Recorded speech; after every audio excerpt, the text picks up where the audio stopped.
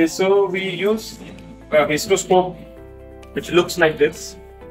This is the outer sheath, and this is our 30-degree 0.7 millimeter telescope.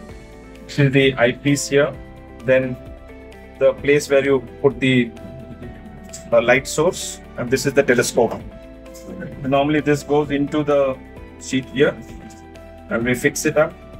Then once you are fixed, then we attach the camera here, the light source here, and we use the pressure of normal saline goes inside, and then we enter slowly into the uterus.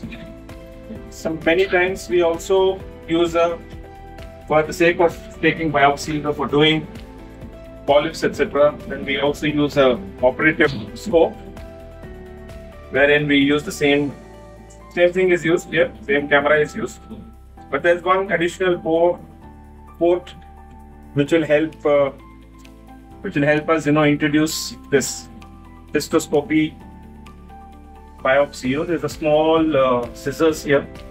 As you see, there's a small scissors here. The small scissors. This can go inside this, and then we can go inside and operate, and we can cut, remove. All those things can be done with this. A beautiful instrument, really useful, and a lot of diseases can be cured by this simple procedure. Thank you.